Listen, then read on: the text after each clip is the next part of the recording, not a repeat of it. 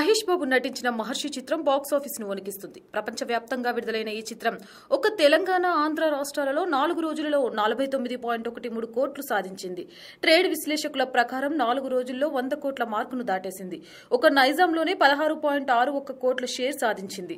Hans India report ప్రకారం ఈ చిత్రం 6.45 లక్షలు కేరళలో ఇప్పటిదాకా సంపాదించింది. కొన్ని సినిమాలు నిర్మాతలకు లాభం తెచ్చి బయర్లకు నష్టం కలిగించాయి. కానీ ఈ చిత్రం నిర్మాతలకు, బయర్లకు కాసుల పంట కురిపిస్తుంది.